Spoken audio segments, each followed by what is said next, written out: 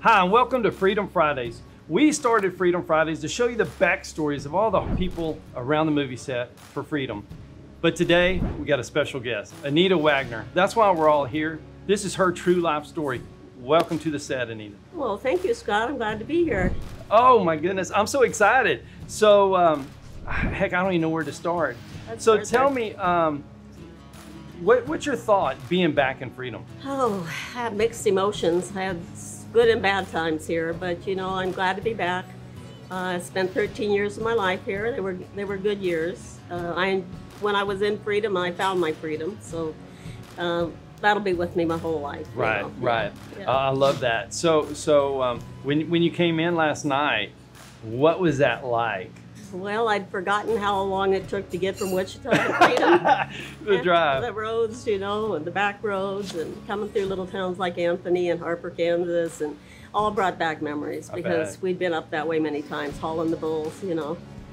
So all good memories. I'm happy to be here. This is going to be a great event. Oh, it's going to be so much fun. And once you announced you were coming, it just kind of picked up the momentum and the energy. And it was funny as I'm with more cast members and production teams are all like, I wonder what Anita would think about this. Or I wonder if Anita rode this horse like this. Oh.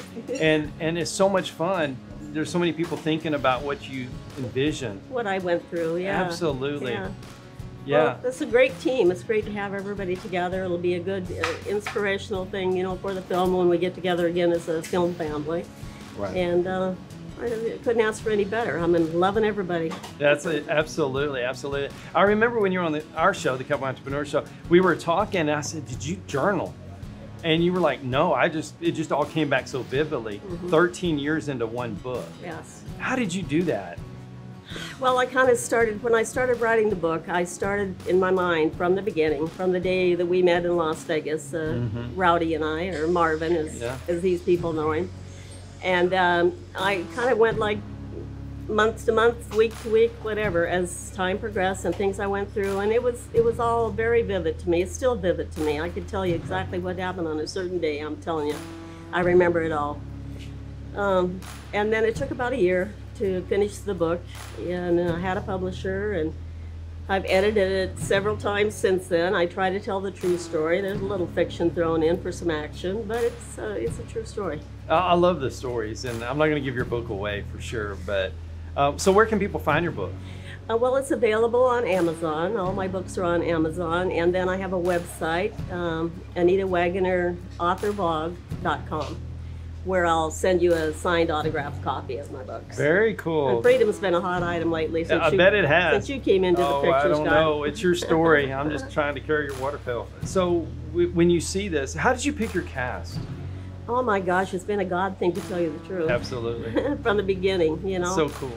I kind of was trying to get characters involved that kind of resembled real people that I'd known here. From Marvin to his friends to people that work for me, you know, just bring in people that looked the part.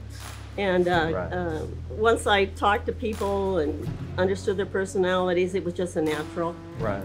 When I got in touch with Lisa Varga, you know, it was just like, oh my gosh, you're my Cheyenne. When I talked to you and I said, oh yeah, you're Tim. And there's no rhyme or reason to it, but it's been a really good, rewarding experience, and I'm just pleased with everybody, from Brian Hedges to Renee Long. I mean, everybody. Just great people. Great people. I think, you know, when you talk about that, it's like you're getting somebody from the core that, you know, deep down coming is just from the heart. Absolutely. Yeah. And by the way, they're really here. talented people. They are. You know, they are. We're lucky. At the core, they're just great people, and, They are. and it's such a blessing. You to be know, they're around all them. coming from Texas, Oklahoma, Tennessee. You know, can't beat that. Indiana. Indiana. Yeah. Oops. All over the place. Yeah. Absolutely. So when you heard about Freedom Fridays and coming down, what was your initial thought? Because I know when you helped plan it, you know, it was going to be something small. We weren't going to do a whole lot. We just want to show some Maybe things. I overdid it. No. I don't know. I just put the word out, and it just all came back to me, because when I had the lodge out here in Freedom, and we had a rodeo arena, we had the bulls. It was just a normal day, weekly experience, basically. We bucked bulls at the arena. We had cowboys come from all over the, you know, the area to get on our bulls.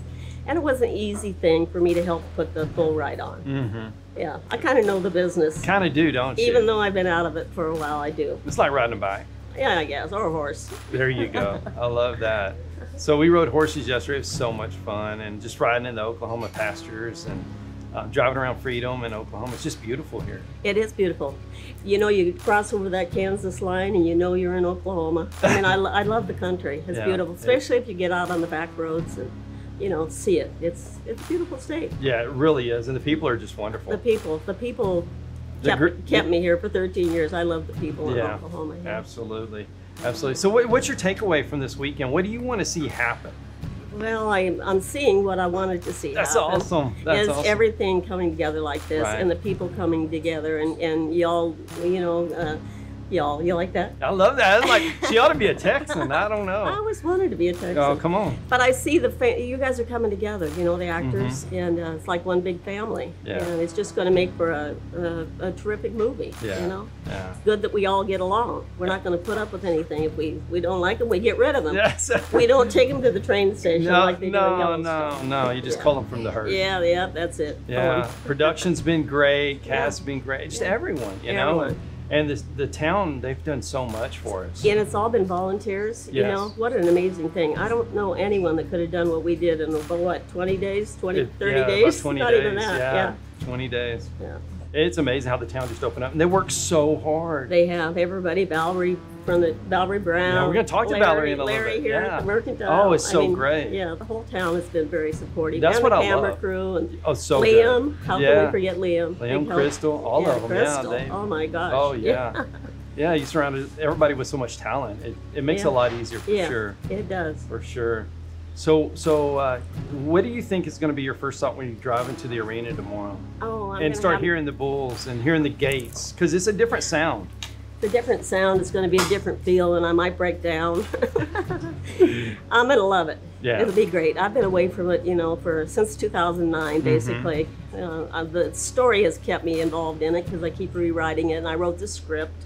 So I lived the life over and over daily, but to go back to it and actually see the bulls and the smell. The smell is and those something. rodeo hamburgers, you know. Oh, it's so good. Yeah. So good. Yeah. But I think just the noise and the smell, like you say, and the little bit of dirt, action.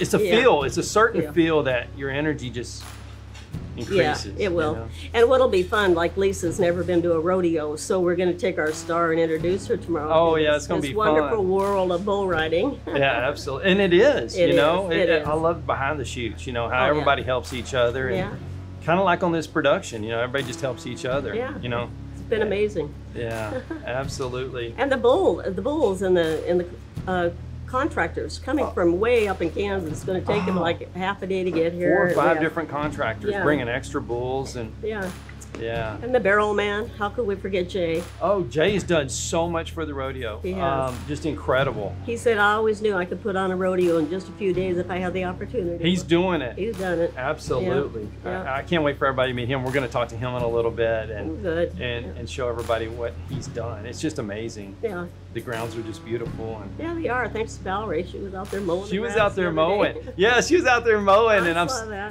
I'm working so hard. Well, thank you so much for being on Freedom Friday. Thank you so much for the opportunity, because it filled the Mercantile today. Yes. And it's going to fill the arena tomorrow. Thank you. And thanks for sharing your life story. My pleasure, Scott. All right. Thank you. Thank you.